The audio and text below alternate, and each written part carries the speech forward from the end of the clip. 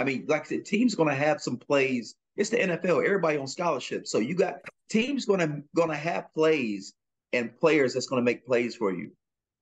But collectively, like I said, we get 3 picks. Uh, the defense played. They played stout majority of the game, and we only gave up 15 points. I take that every day of the week versus the Tennessee Titans team.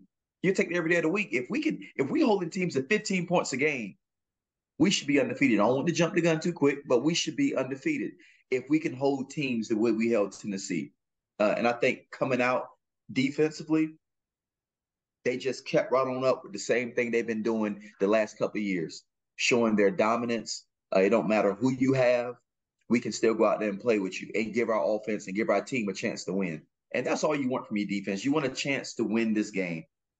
And that's what they absolutely gave the team from the opening. Again, most teams, you turn it over on your first possession, you think it's that quick change. The other team's going to get in the end zone. No, the Saints were able to reset. Crowd had a big part in it too, getting some false starts on that Tennessee offensive line. But again, Cam Jordan looked fresh in week 1. Carl Granderson looked fast. Brian Breezy looked good as a rookie.